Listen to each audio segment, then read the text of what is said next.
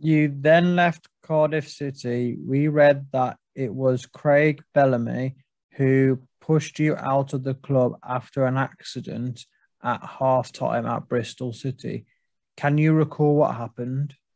Look, football players have always got superstitions. And one of my superstitions was I used to check my phone at half-time.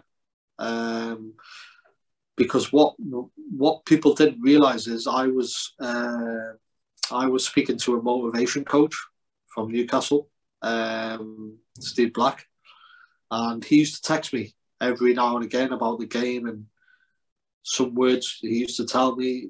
He used to kind of kick me on for the second half, and I basically said, somebody's pinched my phone in the dressing room against Bristol City. And everyone knows how well I used to do against Bristol City. I used to score many goals against them. And I basically said, I'm not going out until I get my phone.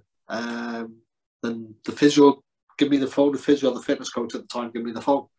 And I found out afterwards that Craig Bellamy had told them to take my phone off me at half-time to concentrate on the game.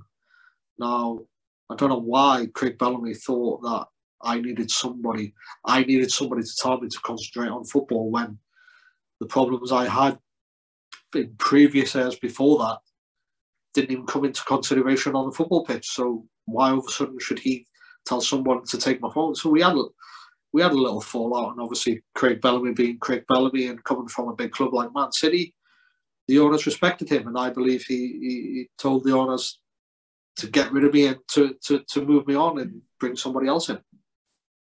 So what was your relationship like with Bellamy? Obviously, you played with him at Newcastle. Yeah, and then you played with him 10 years later at Cardiff. Was it a good relationship, or was it quite when he was at Newcastle, I seen a totally different player, totally different person.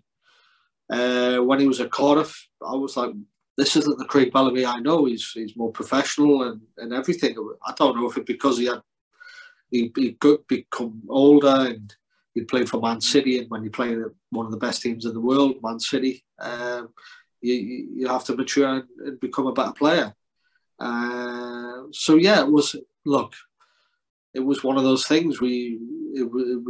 I seen two different players, one at Newcastle, one at Cardiff, and look, he's probably matured and he's probably grown up from being the young kid he was at Newcastle. Look, I've got nothing against Craig. He's been a great footballer. He's helped me during my career when I was at Newcastle as a kid coming through. And look, he probably just trying to help. He probably thought by doing that was helping myself, when really it wasn't. And he was obviously trying to help the football club as well.